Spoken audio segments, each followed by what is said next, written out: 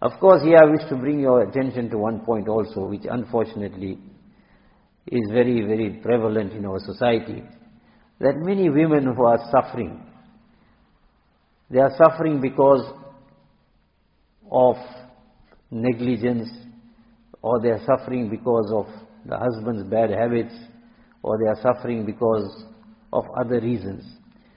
Then this suffering sometimes reaches a stage where they cannot bear with patience the troubles and the problems that she is experiencing, and then she goes to different people, and everyone tells her, no, you must make sabr, you must make sabr, you must make sabr.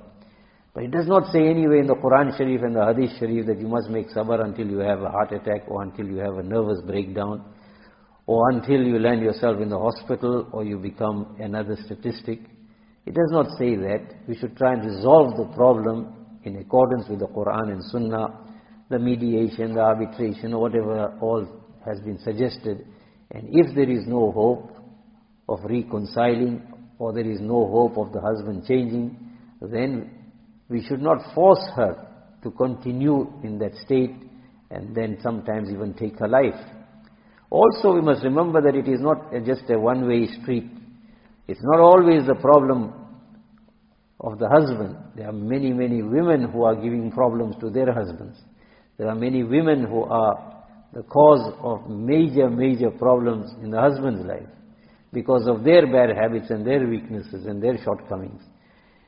Now, they also, the husband is not supposed to be making sabr until his dying day. As far as possible, we will say, try and resolve, try and reconcile, try and find some solution.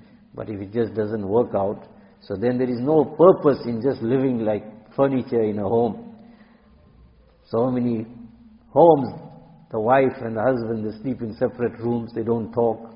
There is a kind of agreement between them that they are not going to have anything to do with each other.